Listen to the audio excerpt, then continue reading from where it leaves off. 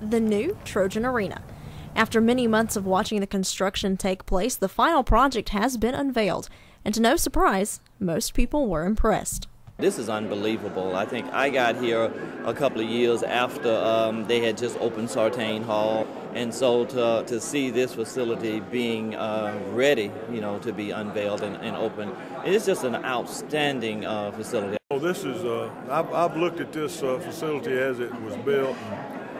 My office, I can peek out the back window and see it, but I didn't come over here purposely. I'm in awe of what is taking place. The Troy University Sports Hall of Fame ceremony was the first time that many people had been inside the new Trojan Arena, and head basketball coach Don Maestri said the excitement over the facility can be summed up in 3 simple letters. W-O-W. I mean, this place here, I've been fortunate enough to travel around the country and play in a lot of different arenas. This is not the nicest one in the state of Alabama. This is one of the nicest ones in the United States of America. And I don't care who comes here, they'll say the same thing. I'm not that partial. Maestri says he's looking forward to getting into the new venue, but his opinion isn't the most important. I'm excited, but hopefully the players are more excited because they're the ones that are going to have to win the games.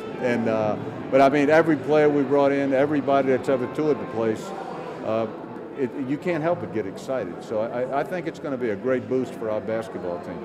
Maestri says the new Trojan Arena shows just how much support the university is giving his team. There's one word that this venue stands for to me, and that's commitment. They've made a commitment to make sure we're going in the right direction for the future, and I don't think there's any question in my mind that Troy State Athletics is definitely going to be going in the right direction.